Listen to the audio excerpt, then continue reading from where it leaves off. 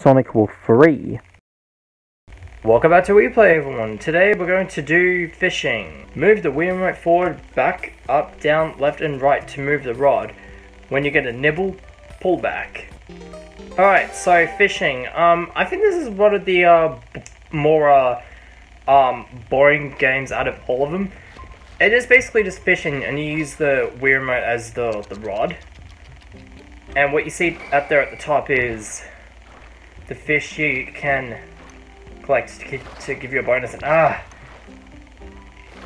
there we go. Unfortunately, I've turned the rumble off yet again.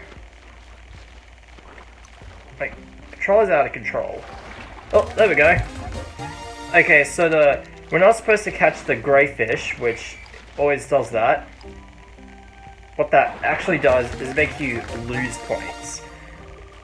So green ones are very easy to catch, and yellow ones are really difficult because they can only catch it for a split second, and you have to do a reaction time of it. And see that? We've got a mystery fish. They are very rare to get. And, yeah, see what I mean by quick reaction?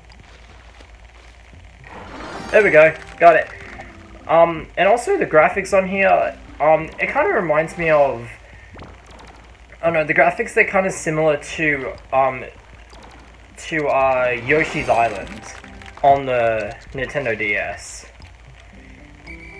Yeah, I don't know, I played the Super Nintendo version, and it was so much fun playing it.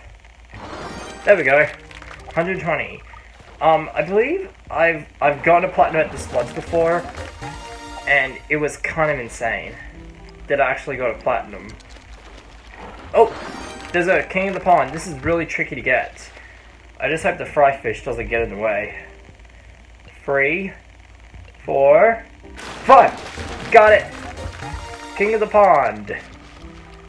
Yeah, they're actually kind of tricky to get, but I actually managed to get it.